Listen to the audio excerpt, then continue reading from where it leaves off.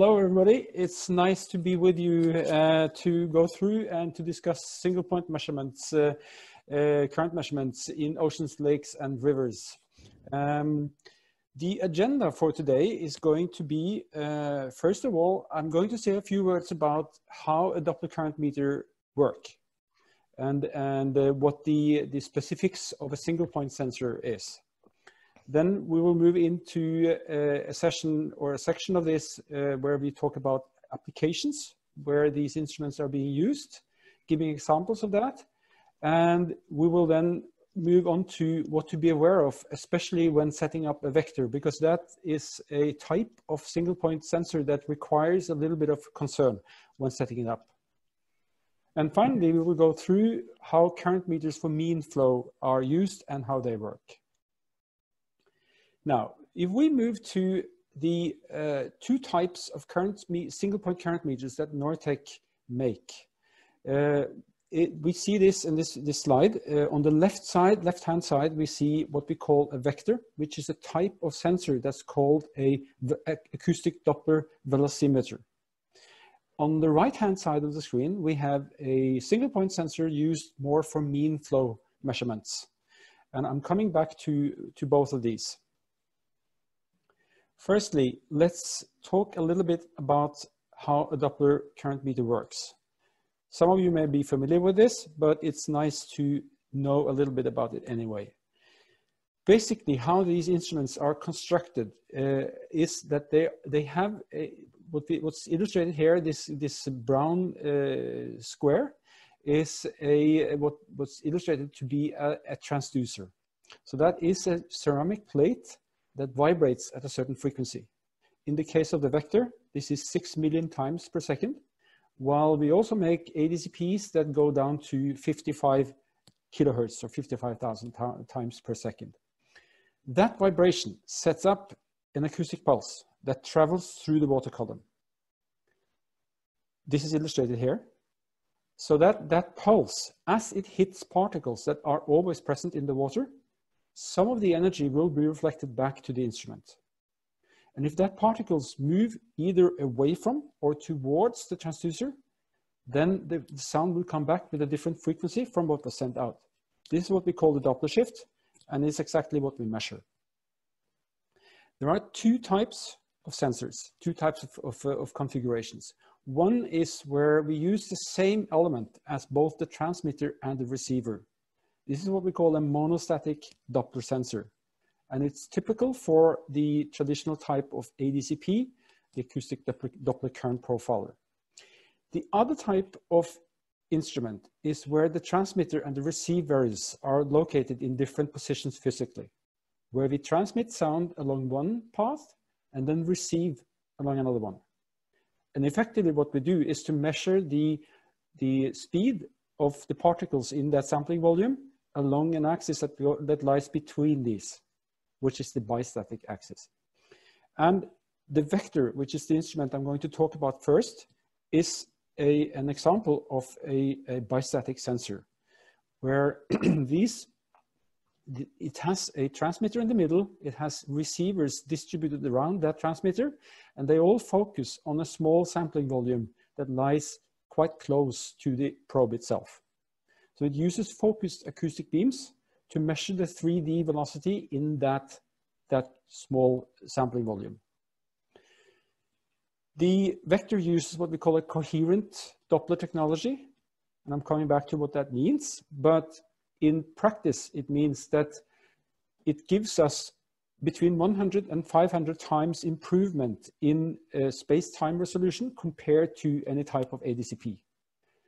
And that in turn makes it possible to measure very fast, in the case of the vector, up to 64 times per second in a small sampling volume, which is about 1 cubic centimeter of size.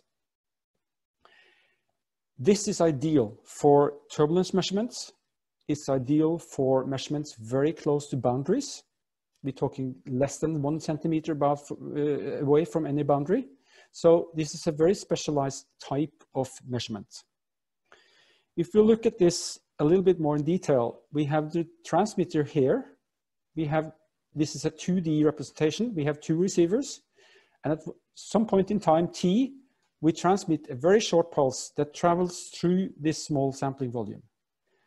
The reflection from particles in this volume comes back to the receivers with a certain frequency. Then at time t plus delta t, we send another very short pulse. By the time that pulse reaches this volume, then the particle will, or the particles in that volume will have moved a little bit. This means that the signal comes back to the receivers with a different phase from what we sent out. And we measure that phase to calculate the frequency shift from that. The challenge with this is that when you measure phase, you have the problem that cosine to minus pi is the same as cosine to pi. In other words, we are not able to measure phase shifts that are larger than plus minus pi. When they become bigger than that, this leads to spikes in the data, or so-called phase ambiguities. So we need to know something about the medium that we measure. We need to know something about the velocities that we are going to measure. And this is why the vector has the capability or the possibility, when you set it up, to select a certain velocity range. And a natural question would be, why not select the biggest velocity range of all and then use that all the time? The problem with that is that also the noise is increasing with increasing velocity ranges. So you can't measure small velocities with a high velocity range without drowning your signal in noise. So that's why for small velocities, we then need to select small velocity range. And for higher velocities, we need to select the higher velocity range. And it's all because we want to avoid those phase ambiguities. So in summary, the vector uses focused acoustic beams to measure in a small sampling volume. It uses signal scattering from small particles. It uses the coherent processing technique with pulse pairs measuring phase shifts, and can measure up to 64 times per second in just 1 cubic centimeter of sampling volume. This instrument is used to measure turbulence, low flows, very low flows down to less than 1 millimeter per second, and very close to boundaries. To illustrate what instruments like this are used for, we have here an example of a river with an obstruction, a barrier in the river. If you look at the flow speed, we see that this is quite high, but it's obstructed with this barrier. So behind that barrier, it's low. So red colors correspond to high velocities, and the green and light blue correspond to low velocities. Now, if we look at the turbulent intensity instead, we see that the situation is different. Behind the barrier, the turbulent intensity is very high. And the same is true for the dissipation rate. So obviously, if you want to measure what's going on behind here, you need a different type of instrumentation than a normal average current meter.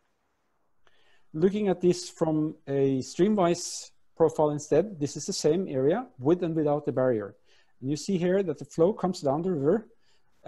It's quite uniform, but once the barrier is there, the flow rate or the speed of the water decreases behind the barrier. While, as we saw, the turbulent intensity is actually increasing a lot there. So if we want to measure in these areas, we need a specialized tool. Now, if we go into looking at more at the applications that the vector is used for, here is an example of measurements done in floodplains and in swash zones. Typical for these areas is that they are dry during low tide, while when the tide comes in, they are submerged. And scientists very often want to know what's going on close to the seabed in situations where the tide comes in. And that is something the vector is perfect for doing, because we can position the measurement volume very close to the seabed, and we can measure once the water level is maybe only 15 to 20 centimeters high. Another area where the vector is used quite frequently is in conjunction with coral reefs. So this scientist here is illustrating or showing how measurements are done very close to a coral. Again, to be able to map or to measure currents so close to these substrates or to these structures is very, very difficult if you use something else with a larger sampling volume. You also have here an example of a vector mounted with measurements inside of a sponge. These sponges, they live from filtering water, and with the vector it's possible to measure the flow speed in and out of the sponge. This application example is also from coral reefs, but in this setup, the measurements are made close to the surface instead. So you see here the probe is oriented towards the surface, and measurements are done only a couple of centimeters below the surface. Scientists are quite often concerned with what happens with mangrove trees and how these can reduce erosion. The mangrove roots and branches, they construct a complete maze, and it's very difficult to measure inside of these, and especially if you use an instrument with a large sampling volume. So again, the vector is a very useful tool in these highly detailed measurements that are done in between the roots of a mangrove tree. Another example of how the vector is very commonly used is when we measure when measurements are made in vegetation at the seabed. So here we have two different ways the vector is oriented. One is where the probe is upwards, measuring the speed of the water just above the canopy. And in the other example, we have the probe oriented downwards to measure inside of the canopy. This is an example of a fairly complex deployment frame with lots of different instruments mounted to it, but where also the vector is mounted. When you have uneven bottoms, there will be turbulence formed close to the seabed, and that's where the vector can do a very good job in measuring this close to the bottom. In this other example here, we have an array of vectors mounted on top of each other, where all of these are synchronized so that they measure exactly at the same time, and where boundary profiles, very detailed boundary profiles, can be made based on this. We also have an example here, which is quite specialized, and I know there are members of the audience here with a lot more experience of this than I do. So hello to Peter Berg and your students. This is where the vector is used in combination with high velocity sampling rate oxygen sensors, and using a special method called the eddy covariance method to measure the oxygen flux in and out of the seabed. In this setup, the oxygen sensors are positioned such that they measure exactly the same in the same volume as the vector measures the velocities. And finally, we also have the possibility to do these detailed measurements even in deep waters. This is an example from a platform that is mounted at 373 meters depth, but you can do the same down to 4,000 meters.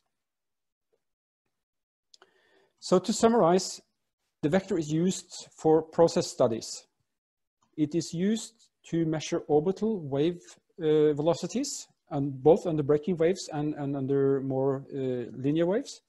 They're used in surf zone dynamic studies, and they're used for boundary layer studies because they have the ability to measure very close to the seabed.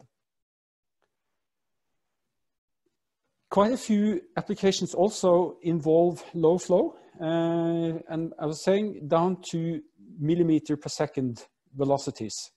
Again, this is something that is very difficult for other types of instruments to do. And of course, for turbulent measurements.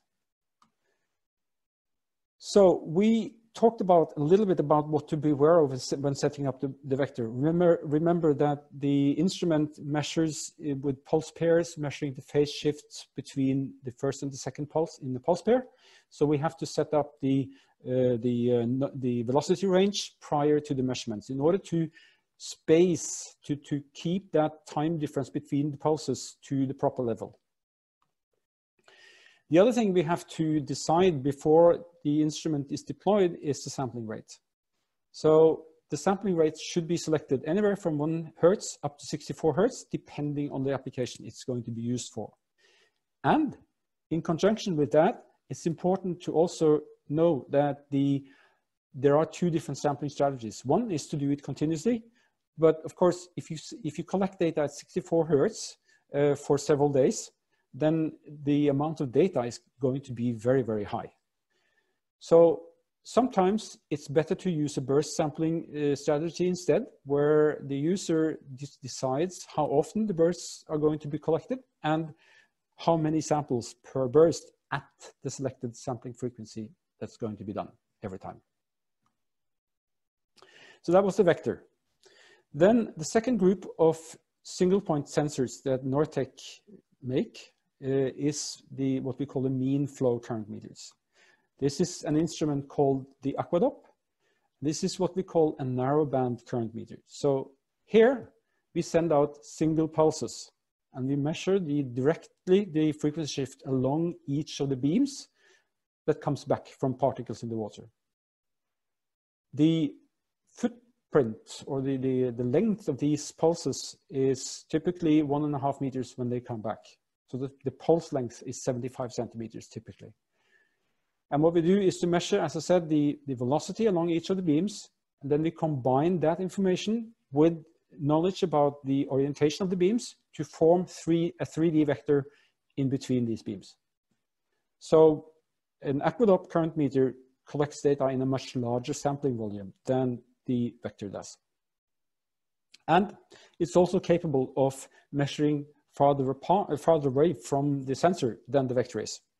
So as you see here, the measurement cell can be positioned anywhere from 30 centimeters and out to 5 meters away from the sensors. The other advantage of a narrowband system is that you don't need to be concerned with the expected velocities. This instrument measures equally well for slow and for fast velocities, up to 5 meters per second along the beams. And it can be used for wave measurements in combination with the currents. We have made it possible to use this in very many different types of applications with different head configurations. This is a standard mirroring type head. This is a symmetrical head. Here we have what we call a hockey puck head used for seawall mounts, for instance. This one is when you want to place the sensor very close to the seabed looking upwards. And here is a 2D head used for side-looking applications. The Aquadop is also made in a deep water version, or 2 deep water versions, one with 3,000 meter rating and one with 6,000 meter rating. In this graph here, you see an example of such an instrument mounted on a CTD rosette being taken down to 3,000 meters depth from the surface and then back again. And if you look carefully here, you will see that on the way down, the difference between the lowering speed of the winch and the measured vertical velocities was only 6 millimeters per second, while on the way up, it was 1 millimeter per second. That illustrates that also in the interior of the ocean, a Doppler type sensor can give very good data. The Aquadop was designed for long-term use in the oceans. These are used on deep water moorings that often stay in the water for several years. And illustrated here, you see that with 10 minutes between measurements, this can be in the water for more than 1,000 days on internal batteries only.